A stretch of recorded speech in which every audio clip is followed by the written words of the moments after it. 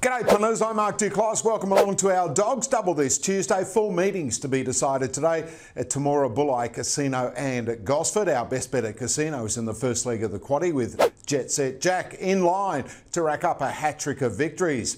2 runs back, he scored here over this 411 metre trip before leading all the way over the 484 here on Thursday.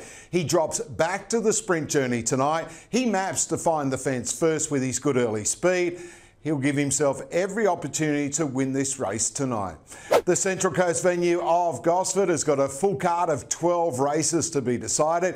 A good thing there comes up late in the night with Licorice Girl set to score an overdue victory in race 11. She's finished runner-up here at her past 3 outings with the best time on the clock of 22.56.